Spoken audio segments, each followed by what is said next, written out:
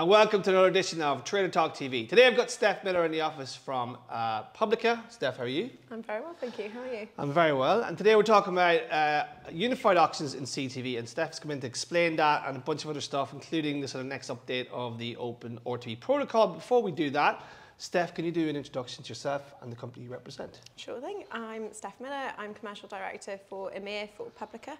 We are a CTV ad server and we focus on maximising revenue for our publishers whilst also creating a seamless ad break for the end user. Excellent. Now, a lot of our viewers would know what header bidding is, and we've used it for many, many years, but today we're going to go through what it means in CTV, because obviously there's a whole new sort of data-driven aspect to TV, and that's CTV. It's growing hugely in Europe, LATAM, APAC, North America, everywhere. But today we're talking about header bidding, and Steph's come into the office today to go through that and talk about some of the cool stuff that's coming up in RTB. So, Steph, I know a lot of the sort of old school programmatic heads would know this, but some TV people would not know about this. So talk through the sort of header bidding piece for CTV, please. Okay, sure. So we actually call it unified auction. Oh, there you go. In CTV.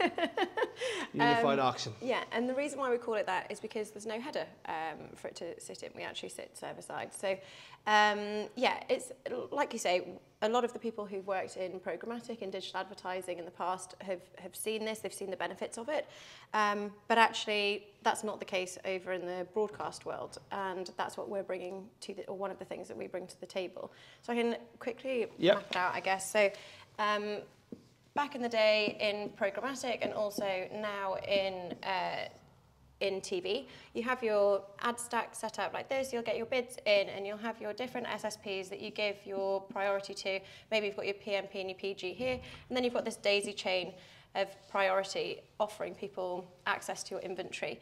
And that's fine, but you're going to lose time and money in each of these jumps. And down here, you might have the person that's willing to bid the most on your inventory, but they either might not get the option because somewhere here wins it, or by this stage, they could have timed out, or they might not be, it's not as valuable when it gets down to here. So what we have introduced is the unified auction, or header bidding from the previous life, which is where all of those bids would all sit together and compete against each other. So you've got a load of opportunity here. First of all, that means that this one and this one are equal in here. And so then that winning bid that's down here actually would get the opportunity. Mm-hmm. It reduces the time, and also it creates auction pressure in your bid. So you should see about 20 to 60% uplift in your revenue. We did this back in the day when we turned on EBDA or header bidding, and we did see those kinds of revenue uplifts. And also at that time, there was a ton of supply and a ton of demand. Mm-hmm. Now we've got a lot less supply, you've got a lot of scarcity in the market. So you can imagine that would also have a better uplift on your revenue as well. So where is the demand coming from? Is it unique demand? It's like, so does publishers have to, on CTV owners, do they have to think about where that demand is coming from? Yeah, absolutely. You've got to have, it's a good question, you've got to have a few SSPs obviously plugged in here for it to actually add value. Mm-hmm. So if you've just got one, then you haven't actually got a daisy chain anyway to work against. But yeah, so you've got to have a few SSPs pushing in, and yes, it does help if you have unique demand coming in as well. Yeah. So where do you fit in that process then? What sort of, how does Publica work with the publishers and the CTV owners? Where do you sit in that process? Well, we'd be this bit. We'd be the tech that runs this auction for you, that takes in all of those bids and then listens to your rules and helps you make that decision to fill your ad pod. Yeah. What about the adoption in terms of like, the publishers, are they the publishers you work with, are they seeing uplift, or is it a learning process for a lot of them? Yeah, it is, and I think some people are leaning in because they have experienced this from a few years ago in programmatic. Others are a bit less or a bit more skeptical about it because they haven't seen the benefits of that. And what my whole point is that I want people to look at, I guess, the mistakes and the efforts that we made in mobile and in digital advertising in the past, and rather than take 5 years to get to the stage that it took us to get to in programmatic, maybe leapfrog that and get to your making a lot of revenue quicker. Yeah, yeah. there's some interesting stuff going on with the Open RTB 2.6 update, and that's going to change the game a little bit in terms of what we can and can't do in CTV, particularly around how inventory is priced. Traditionally, we've priced by 1,000 impressions, but obviously, as you point before about supply being so finite, there's huge opportunity to increase yield across that. So I want to talk to you about a little bit about this cost per second piece, because I think it's quite interesting. You were explaining it before we went on air, and you were talking about like how it actually increases value of inventory depending on where it sits in the brick. So let's talk through that, because it's super interesting from a CTV point of view. Yeah, I think so. We're really pushing for SSPs to have implemented 2.6 by June. And I think it's also imperative for publishers to also put that pressure on to their SSPs as well, to try and make sure that they're doing that, so that they can maximise their revenue and maximise their yield. And it is about that, you're right, that finite inventory, and making sure that you're really maximising every opportunity that you have when you're put in front of that end user. So I'll explain what we're doing here. So let me think. If we have, say, 4 ads and an ad break usually, and they're split at like 30 seconds each, okay? Yep. So at the moment, before 2.6, you just sell them like this, highest bid wins, that's it. You've now got a few different opportunities, but the cost per second one is really important, because now what you can do is separate it. So somebody might bid $30 for 30 seconds, okay? And then, in which case, you get $120, right, for the end of this. So let's do that. Whereas, somebody else might have bid $25 for, there we go, for 15 seconds. And so then you'd have two $25 bids for 15 seconds for 30. So instead of getting $30 here for this one, you'd end up getting 50 just for that, for that same time. And if you multiply that, obviously, across your different ad break, then it really increases your yield. So talking about from a publisher's perspective, it's really interesting because they can increase yield like as you say, it's all based on the fact that the supply is finite. It's not infinite like the display world has been or still is. It's very much the quality of content is finite. So you want to maximize the most amount of money you get from this. So it is, from a publisher point of view, just logical to implement this. From a demand point of view, though, why would you be buying on a per second basis? Like, why is like positions in that pod mostly? Because you were talking about it might be more interesting to be at the top of the program.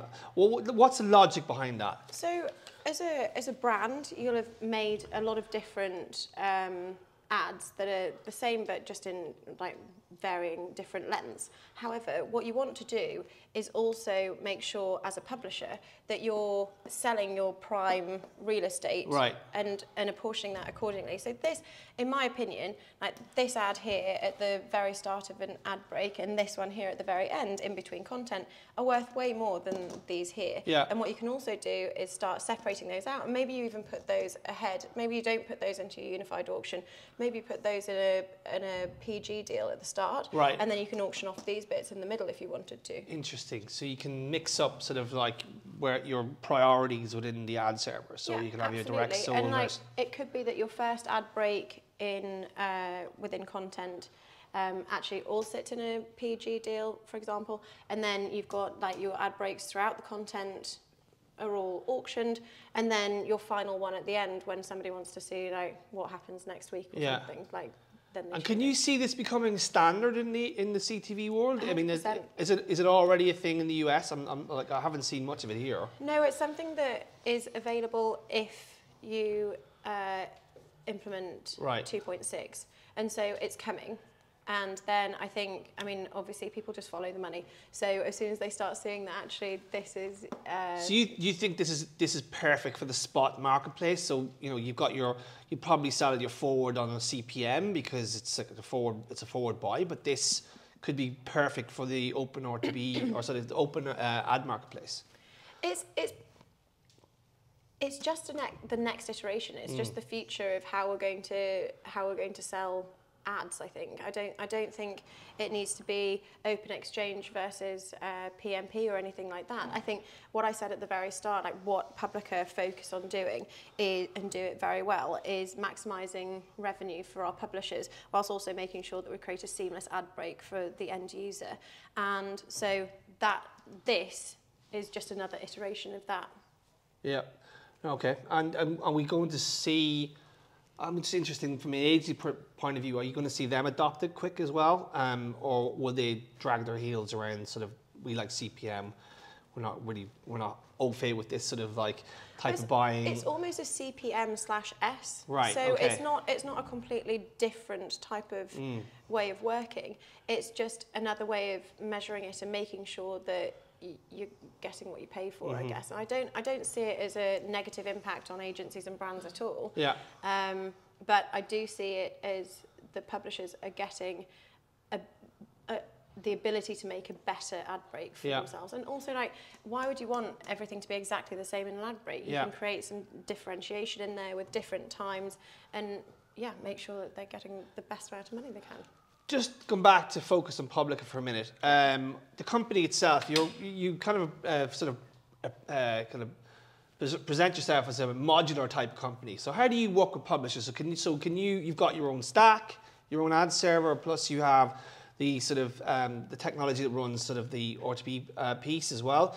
Unified auction. Yeah, unified auction. How do you work with publishers? So for instance, like, people use Google, people use Equitive, they use different sort of freewheel. How do you work in that instance then with the publishers? It depends. It depends on the setup that they've got. It depends on the problems that they're facing at the moment. Publica was built with CTV in mind. It was built from the ground up. So it hasn't been made for digital advertising and repurposed. Which is one of our ad servers. And so I think one of the things that we see from publishers that we go into that are using something that's been repurposed is that they're surprised at how many rules and different reporting and like just the nuances that you can access in a CTV ad server versus a digital ad server that's been repurposed. So that's one of the main things. But for us, it truly is about the setup and where we fit and add value for each publisher. So we can just go in and be the unified auction for somebody and slot into place. We can go in and be a mediation layer for them, so there's that sort of final decisioning. We can be SSAI for people, or we can be their ad server. Yeah. And lastly, what about the growth in that marketplace? So like adoption of unified auctions, is that growing? Have you seen a lot in the marketplace? Or there's been a lot of people kind of like pushing back against it, but other people are embracing it. What do you see in the marketplace from that perspective? It's not a heavy lift for publishers to implement, so it's very easy for them to say yes. And also because you do see that instant revenue uplift, as long as your setup's correct, which we would obviously do our due diligence to ensure beforehand. You do see that uplift overnight. So it is something that's quite easy, and they can also look good in the process. Okay. On that note, Steph, thank you very much for that run through. Thanks so much. Hey, it was really interesting. This is going to be an interesting piece here. I want to see how that develops. And I'm sure you'll be back to explain how this develops in the next couple of months. Steph, just like making loads of money, I think. Publishers make money, that's all we need. Millions of dollars. Steph, thank you very much. Thanks. And that was Trader Talk TV, and we'll see you next time.